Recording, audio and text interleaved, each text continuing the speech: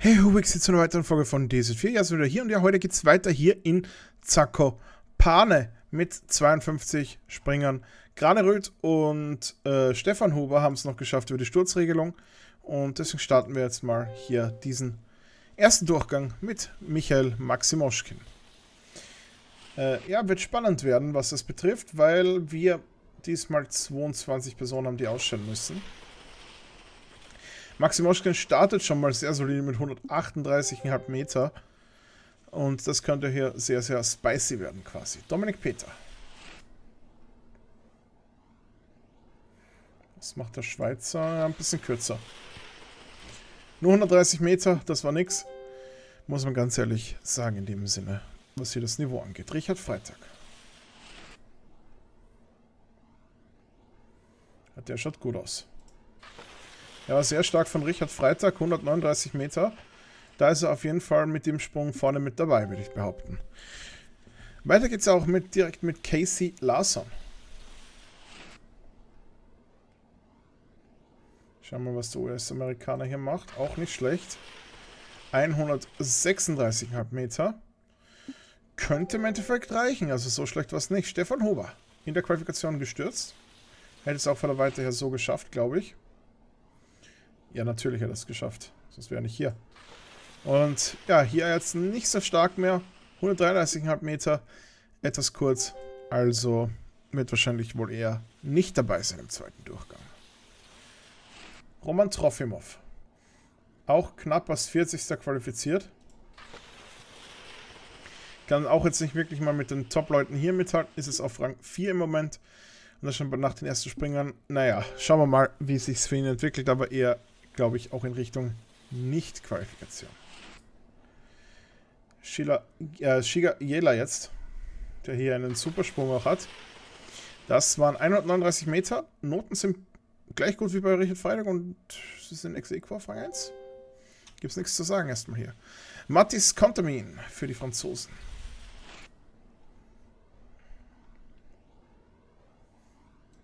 Ja, auch ein bisschen kurz. 129 Meter ist damit eigentlich auch schon mehr oder weniger draußen. Dennis Konilov. Was geht hier bei ihm ab? Qualifikation war ja nicht so schlecht. Ja, Rang 6, 134 Meter ist aber nicht das, was er sich wahrscheinlich hier erhofft hätte. Karl Geiger. Schauen wir mal, gute Qualifikation gehabt. Was kann er hier umsetzen? Das ist die Frage. Kann gut was umsetzen, ja. 139,5 Meter ist auch der weiteste Sprung und geht damit auch in Führung direkt erstmal. Das ist doch mal ein guter Anfang gewesen. Maciej Kot jetzt. Der hier auch auf der Schanze gut zurechtkommt. Beweist er hier auch mit ebenfalls 139,5 Meter. Geht sich aber nur für Rang 4 aus. Kevin Bickner ist diese Saison auch nicht mit dabei. Leider nicht. Und hier ist er aber auf jeden Fall mit dabei. Und springt hier aber leider nicht wirklich um die Spitze mit. Deswegen erstmal nur Rang 11. Und ja, das wird auch für ihn nichts werden. Vitali Kalinitschenko. Das ist auch zu früh gewesen ein bisschen. Kann er dann noch was rausretten? Ja, nee. 131 Meter. Rang 12, das ist dann leider auch eher im unteren Gebiet und schaut auch nicht wirklich gut für ihn erstmal nicht aus. Halvor Egner Graneröd. Auch er in der Qualifikation gestürzt mit 140 Metern. Er hätte es wahrscheinlich auf jeden Fall gut geschafft hier. Jetzt nicht ganz mehr so weit, 137 Meter. Bringt ihn auf Rang 6 und ich würde mal sagen, er ist da in einer Region, die es durchaus schaffbar macht. Schauen wir mal, wie es jetzt weitergeht. Vor allen Dingen mit dem Wind auch. Jan Hörl. Obwohl der Wind hier nicht so krass beeinflussend ist, wie vielleicht auf manch anderer Schanze. Auf 140 Meter kommt man schon ohne Wind auch. Alles, was dann drüber ist, ist dann ein bisschen schwieriger und das braucht man dann ein bisschen mehr Aufwind. Ne? Natürlich unterstützt er, aber ist jetzt auch nicht wirklich schadend, sage ich jetzt mal so. Rang 8 für Jan Hörl, der sich jetzt hier genau eigentlich mehr oder weniger in der Mitte einfindet. Der nächste, der jetzt runter darf, ist Stefan Kraft. Der kommt auch schon sehr, sehr früh. Und scheint auch wieder hier nicht so eine Weite zu schaffen. 133,5 Meter. Das ist wahrscheinlich auch zu kurz. Und dann sehen wir dann damit auch nicht im zweiten Durchgang.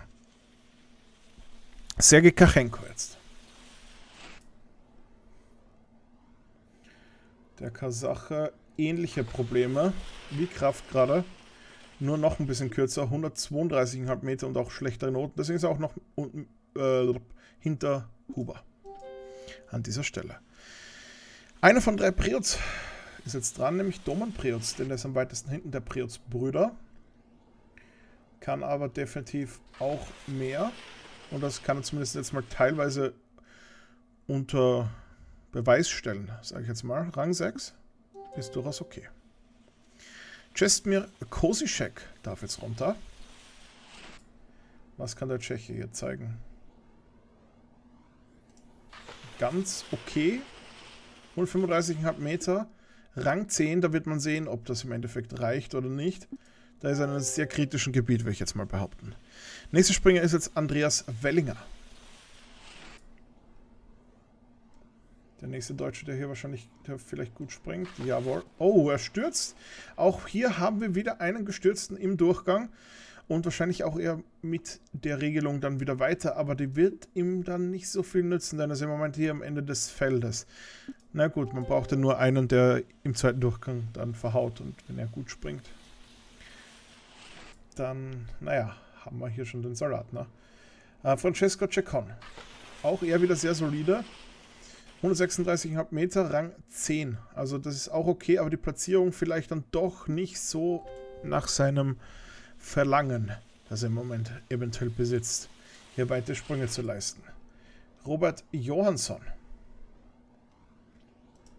Der geht eher die hohe Route. Kommt wieder ein Klatschen darunter. 136,5 Meter auch für ihn. Rang 8. Durchaus okay. Konstantin Schmidt. Der verpasst auch den Absprung ein bisschen. Hier der Absprung doch auch wieder ein bisschen gefährlicher als gedacht. Mit dem Abspringen. Entweder trifft man ihn nicht oder man ist zu früh. Man kennt es. 123. Nur Rang 23 hier für ihn. Und erstmal an letzter Stelle. Roman Kudelka.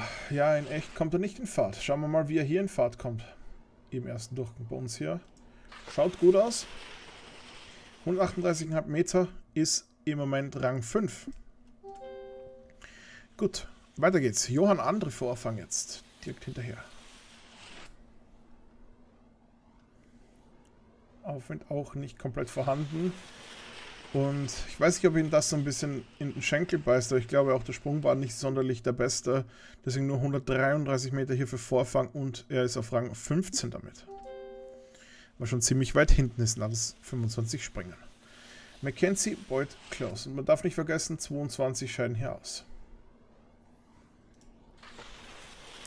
Mackenzie Boyd Close auf Rang 14. Ja, da könnte man auch meinen, das ist zu wenig, aber wir werden es sehen. 134,5 Meter, Rang 14 für Mackenzie Boyd Close.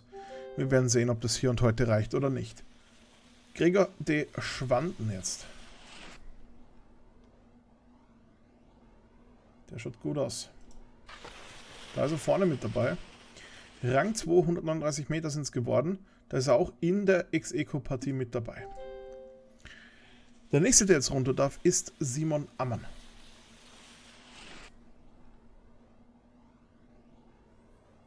Ja. Auch eher gut unterwegs. 139 Meter sind es geworden. Rang 2 für Simon Ammann hier jetzt an dieser Stelle. Da ist auf jeden Fall nur ein Punkt hinten. Markus Schiffner. Was kann er hier leisten? Verpasst auch den Absprung etwas. Kommt nicht auf wirklich Weite und ist mit 131 Meter eigentlich auch schon so weit abgeschlagen, dass er nicht dabei ist. Muss man ganz fair und ehrlich sagen. Michael Heiberg. Mittendrin im Feld, mehr oder weniger. Ein bisschen in der oberen Hälfte noch, aber trotzdem. Was kann er hier runterbringen? 135 Meter, Rang 15, genau in der Mitte. Muss auf jeden Fall noch 7 Leute hinter sich lassen, um sich hier und heute dann zu qualifizieren. Vielleicht sogar noch mehr, wenn ich richtig rechnen kann. Wir werden sehen. Alex Insam. Nach ihm kommt noch einer, dann haben wir schon mal 10 Leute zumindest mal fix qualifiziert sind. Er ist jetzt auf Rang 9 und ja, da kann man schon mal ganz ehrlich sagen, er ist schon mal fix mit dabei im zweiten Durchgang. Daniel Huber, für ihn wird natürlich am liebsten dasselbe gelten, aber da muss er erstmal runterkommen und der Sprung sah jetzt nicht von oben wirklich so vielversprechend aus. Landet sehr früh und 131 Meter, das ist dann schon leider wieder zu kurz, um hier irgendwo zu sein. Bis inklusive Rang 10, was jetzt im Moment Dom Prierz wäre, sind schon mal fix mit dabei. Weiter geht's jetzt mit Kamil Stoch.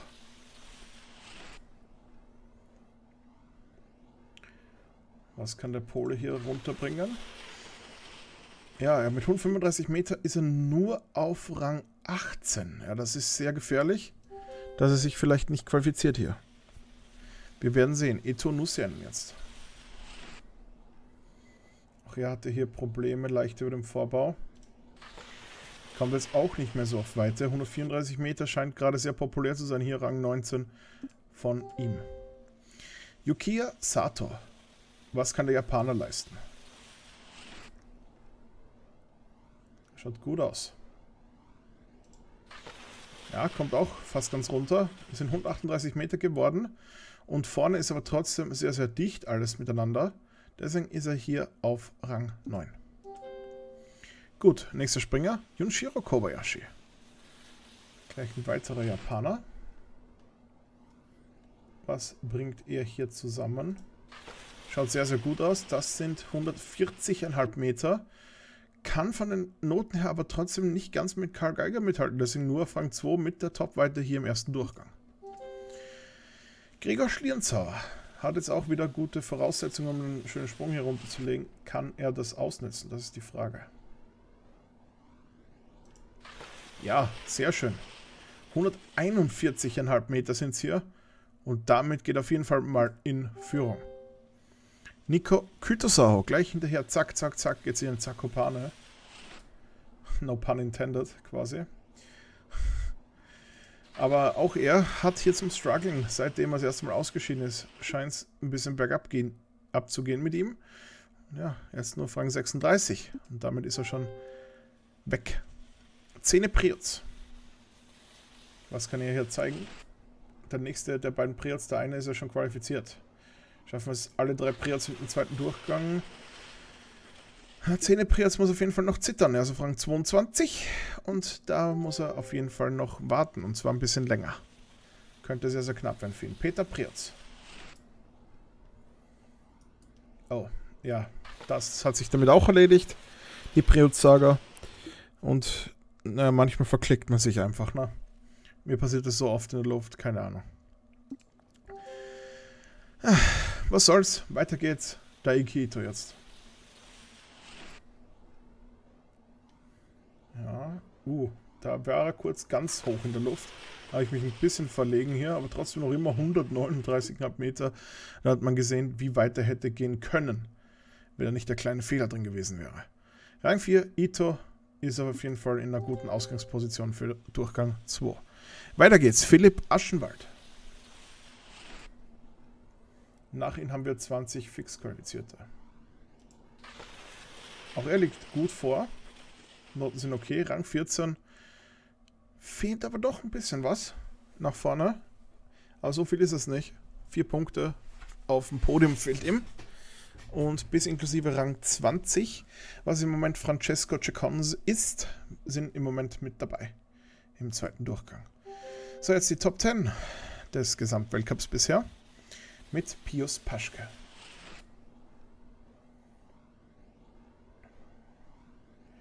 Der auch einen Mega-Mordsprung runterlegt auf 140 Meter. Noten sind sehr gut und das ist mal Rang 2 für Pius Paschke hier direkt. Nicht schlecht. Weiter geht's. Piotr Schüller. Der zweitbeste Pole dieses Jahr, aber das kann er hier leider nicht beweisen. Da landet er sehr, sehr früh und ist nur auf Rang 43. Das ist sehr, sehr schade. Hier im Moment beim Heimspringen der Pole nur einer, der hier in Sicht ist. Und der ist auf Rang 10. Und sonst scheint eigentlich kein Pole sich hier bisher qualifiziert zu haben. Also ein Debakel bahnt sich hier schon ein bisschen an. Antti Alto. Auch er wieder gut nach den letzten Springern. Hat er seine Form konserviert. Rang 5 für Alter. Da ist auch auf jeden Fall alles möglich für ihn. Gut, wir haben ja noch 2 Polen hier in den Top 10. David Kubacki ist einer davon. Habe ich schon wieder ganz vergessen. Und der ist sehr, sehr gut. Mit 140,5 Meter und ist jetzt auf Rang 2. Also sehr, sehr stark. Weiter geht's. Markus Eisenbichler. Auch sein Trend geht hier weiter. Fragezeichen. Und er stürzt hier bei 140,5 Meter. Das ist sehr, sehr ärgerlich. Auf jeden Fall wird er dabei sein auch. Aber das ist sehr, sehr ärgerlich für ihn. Da verliert er wichtige, wichtige Punkte im Gesamtweltcup. Schade. Weiter geht's. Marius Lindwig aber jetzt hier. Direkt hinterher. Was passiert mit Lindwig? Kommt auch mit, aber nicht ganz an die Führenden. Rang 15. Da verliert er doch ein paar wichtige Punkte eventuell. Und wir haben noch ein paar oben. Weiter geht's. Severin Freund ist heute nicht mit Rang 50 auf, sondern mit 52. Was kann hier Severin Freund zeigen? Der macht hier auch mit. 140 Meter sind es für ihn geworden. Rang 3, Ex-Eco mit Paschke. Und ja, sehr, sehr starker Part des deutschen Teams auch hier auf dieser Schanze. Weiter geht's. Andreas Aller Momo.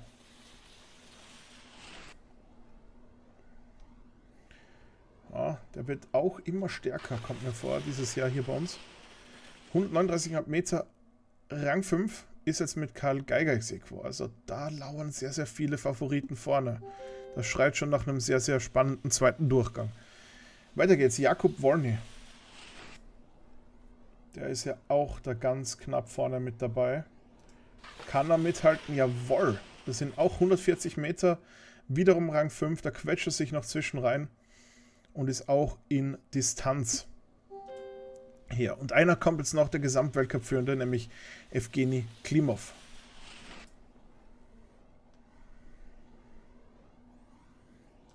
Ja, der verliert ein paar Meter.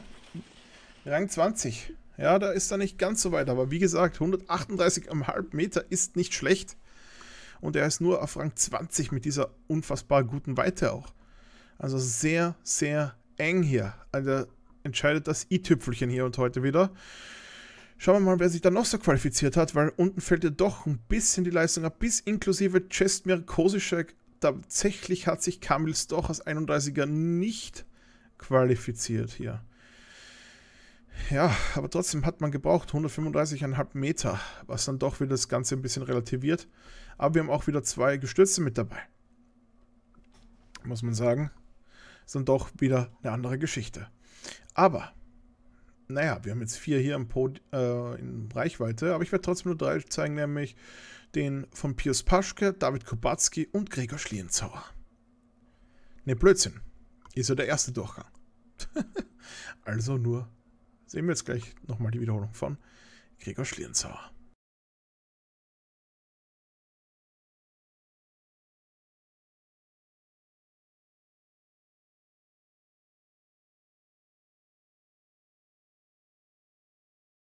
Ja gut, diesen zweiten Durchgang starten wir jetzt mit 2 Gestürzten, nämlich auch beide aus Deutschland, mit Markus Eisenbichler und Andreas Wellinger.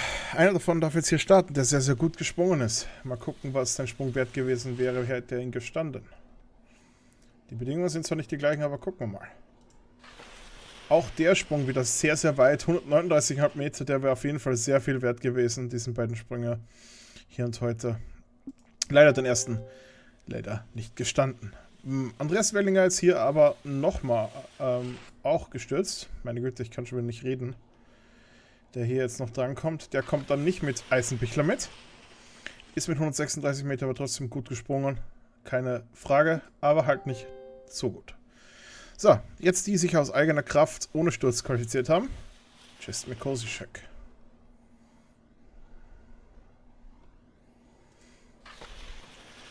Ist schon mal auf jeden Fall in Führung, aber 133,5 Meter ist jetzt auch nicht das Gelbe vom Ei. Trotzdem hat er da mal einen guten anfänglichen Sprung hingelegt. Michi Heiberg.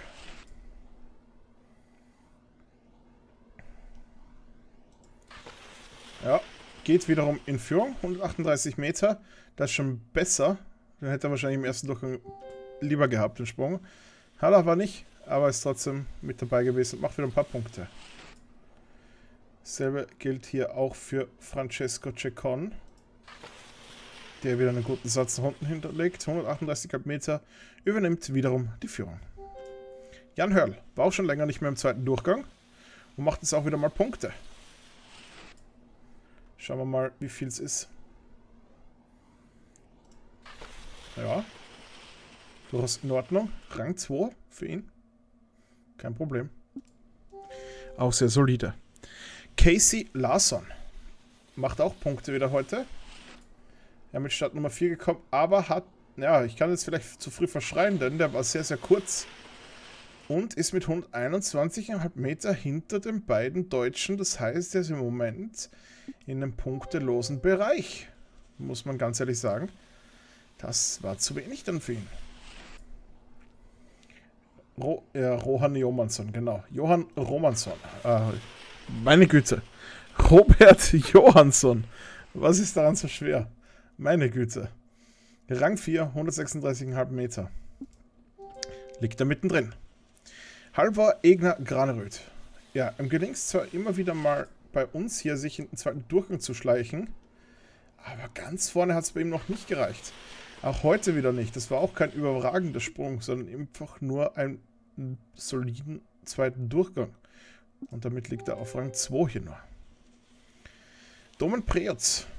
Was kann er machen? Der einzige Preetz hier im zweiten Durchgang hat es auch schon länger nicht mehr gegeben, denke ich mal. Dass nur er dabei war. Er ist jetzt hier einen super Satz runter von 138,5 Meter und übernimmt wiederum die Führung. So, schon langsam geht es in weitere Gefilde, nämlich mit Philipp Aschenwald. Wir sind schon über der 140er Marke. Aber da muss man ehrlich sagen, da wird er nicht viel gut machen und wird nicht in die Top 10 vordringen können. 129 Meter reicht gerade so, dass er reicht echt gerade noch so vor Markus Eisenbichler zu bleiben. Ja, knapp aber doch. Alex Inser. Das kann der zweite Italiener hier machen. Okay, ganz okay war der. 139,5 Meter. Der war im Verhältnis gerade mehr als nur okay. Und ist mit sehr guten Noten jetzt auf Rang 1. Der könnte jetzt länger vorne bleiben. So einen wünscht sich natürlich auch jetzt Evgeny Klimov.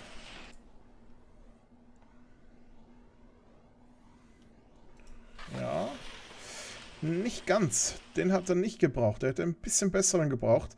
Nur Rang 3 für ihn hier.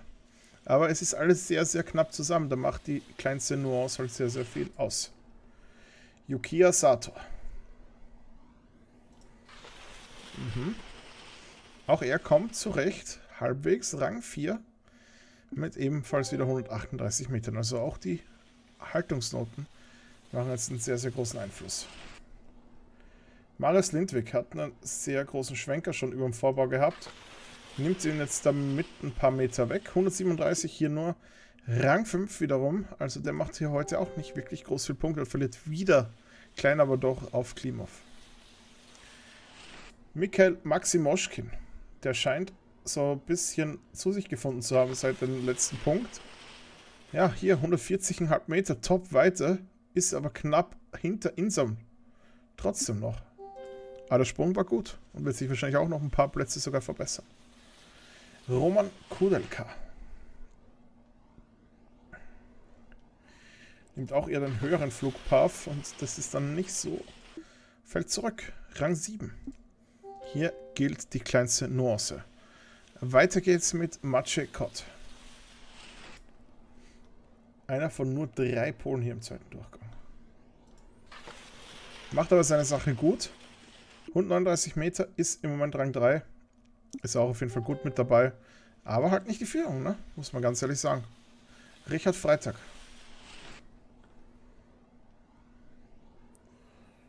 Ja, ganz gut.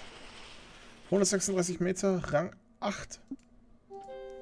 Fällt natürlich zurück, aber trotzdem war es nicht schlechter Sprung. Es sind sehr, sehr kleine Distanzen, von denen wir hier sprechen, gerade die sehr, sehr viel ausmachen. Shigayela jedoch, der fällt auf jeden Fall weit zurück. Auf Rang 18. Und ist damit hinter Eisenbichler, aber vor Wellinger noch.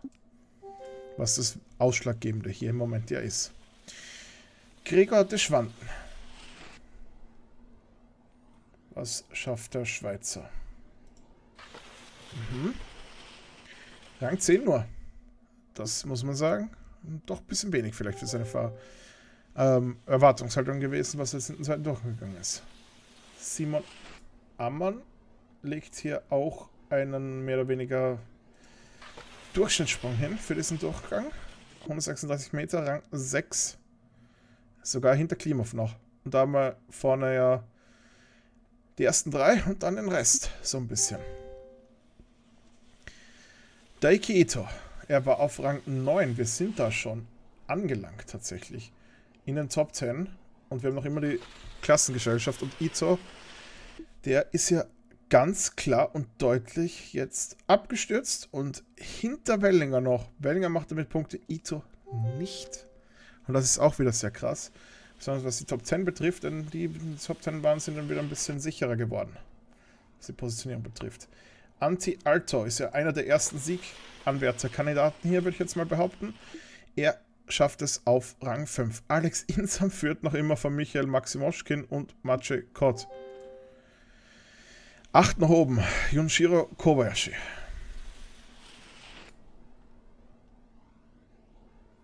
Der schaut sehr gut aus. Der war sehr gut. 141 Meter, Noten sind gut. Bis sehr gut. Sind sehr gut, muss man ganz ehrlich sagen. Und da ist er krasse, fast 6 Punkte vorne.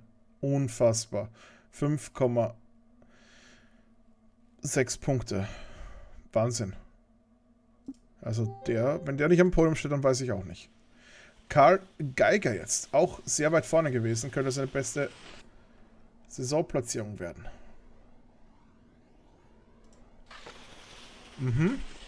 Müsste sich ausgehen. Genauso ist es. Für Rang 2 nämlich. Da ist er jetzt auch. Und mehr geht es im Moment auch nicht, denn Kobayashi ist anscheinend sehr weit vorne. Ich weiß nicht, ob es uneinholbar ist, aber doch sehr weit vorne. Schauen wir mal. Andreas Alamomo. Verliert hier auch wichtige Meter. Wichtige Meter. Nur Rang 19 für Alamomo. Da verliert er echt wichtige Meter, die auch wieder Klimov sehr in die Hand spielen. Der hat sehr viel gut gemacht, obwohl der Sprung so unscheinbar war. Noch immer auf Rang 8 und von den 40er Positionen immer noch der Beste. 40 oder höher, sage ich jetzt mal. Nur Alto, der ist eine Position für ihn, aber das würde nicht sonderlich jucken, sage ich jetzt mal. Jakub Wolny. Das könnte Klimov jetzt vielleicht ein bisschen nicht so gefallen, wenn er vor Klimov landet. Dann könnte nämlich Wolny wieder Gesamtweltcup-Führung übernehmen. Aber es muss jetzt auch erstmal. Mit 136,5 Meter und Rang 6 macht er das. Aber so weit vorne ist er jetzt doch nicht, dass er jetzt vielleicht Klimov ernsthaft viele Punkte wegnehmen kann. Aber es könnte sich eventuell ausgehen. Wir werden aber sehen, wer gewinnen wird. Wir sind angekommen in der Top 3, aber ich glaube, es gibt 2 davon, nämlich mit Pius Paschke.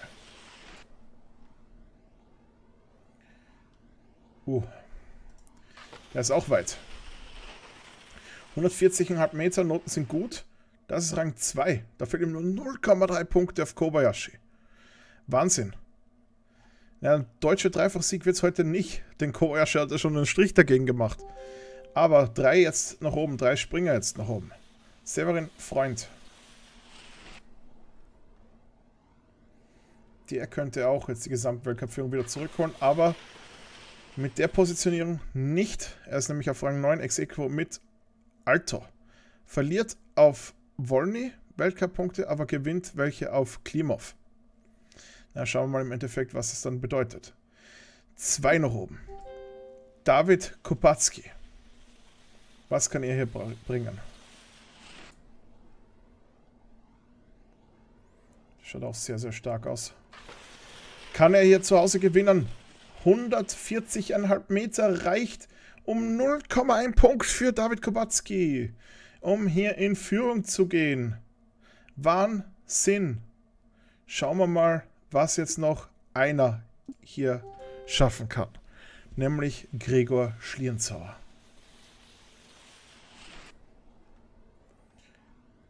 Der ist auch nicht schlecht in der Luft. Der geht auch weit und er steht in sehr tiefer Telemark. 141 Meter. Und das geht sich aus. Das geht sich aus. Unfassbares Springen hier. 1,2 Punkte vor David Kopatzky. Und das war eine sehr, sehr hochkarätige Show hier heute. Wahnsinn, was die letzten 4 hier geleistet haben. Oder die ersten 4, sagen wir jetzt mal. Unfassbar. Also das war ein sehr tiefer Telemark, der hätte auch in die Hose gehen können. Aber hier und heute geht es so aus. Gregor Schlierenzauer vor David Kopatzky und Junichiro Kobayashi. Und die 3 schauen wir uns nochmal an, bevor wir jetzt die Gesamt-Weltcup-Liste sehen.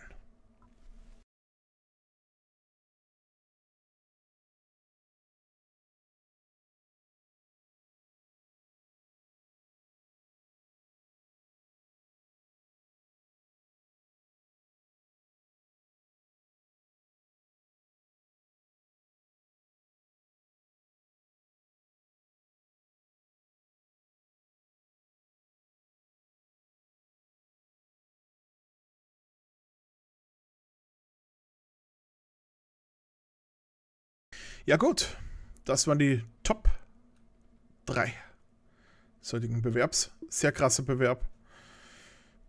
Vielleicht habe ich zumindest Kopatzky richtig predicted fürs Wochenende. Wir werden sehen. Lasst mich wissen. Lasst mich es wissen. Meine Güte, deutsche Sprache, schwere Sprache. Naja, sehr, sehr viele Verbesserungen hier auch im zweiten Durchgang. Und man muss sagen, Klimov hat doch noch relativ gute Damage Limitation betrieben, obwohl er jetzt doch auf Rang 13 nur ist. Aber hätte schlimmer sein können für ihn nach Durchgang 1, muss man sagen. Und ich würde mal sagen, wir haben einen neuen Weltcup-Führenden, würde ich behaupten. Aber schauen wir mal, wer es ist. Es ist David Kopatzky tatsächlich, der jetzt mit seinem zweiten Platz jetzt die Gesamtweltcup-Führung vor Jakob Wolny eben, der, was ich behauptet habe, so ist es nämlich auch, jetzt die Gesamtweltcup-Führung übernommen hat. Interessant, aber sehr, sehr knapp vorne jetzt wieder durch dieses Ergebnis hier und heute. Klimov auf Rang 3, eben nach Wolny. 4. Freund, 5. Lindwig, 6. Alamomo durch seinen Ausrutscher hier. 7. Paschke, der immer sich weiter hocharbeitet. 8. Alto, 9. Eisenbichler, der jetzt wieder ein bisschen zurückgerutscht ist. Und 10. Gregor Schlierenzauer. Piotr Schüler zum ersten Mal draußen aus den Top 10. Aschenwald 12, 13. Eigner, 14. ist jetzt Kobayashi mit 2 Podestplätzen tatsächlich, der aber trotzdem nicht in den Top 10 Plätzen ist. Wahnsinn. Und Zeitsch. Das sind die Top 15. Erweitert ist noch bis 20 dann Ito, Prioz, Kytosaho und Insam. Ja gut, das war das. Wir sehen uns das nächste Mal. Wir haben die Hälfte des Weltcups hinter uns. Und wenn es so weitergeht, dann schauen doch die ganzen Punkte, die sich hier sammeln, schon gut aus in Richtung 600-Punkte-Marke, die wir schon sehr lange nicht mehr geknackt haben. Seid gespannt. Danke fürs Zusehen. Bis zum nächsten Mal und springt schon brav weiter.